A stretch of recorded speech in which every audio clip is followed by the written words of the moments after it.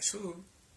I want to say that I voted today. I voted this morning early, about 9 o'clock, which is not really that early because the polls open up at 7 here in New York City. But anyway, I am a registered Republican, but I voted straight democratically because I don't like what the Republicans are doing and everything that they want to get rid of. I'm kind of really a part of. They want to get rid of health care and all the stuff that where you can live comfortably, they want to get rid of. So even though I'm a registered Republican, I voted democratically.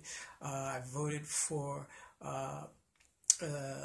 Cuomo, Governor Cuomo here in New York, and it feels so good. Can't wait till I see the results tonight. And even more importantly than that, in 2020, vote for Michelle Obama for president.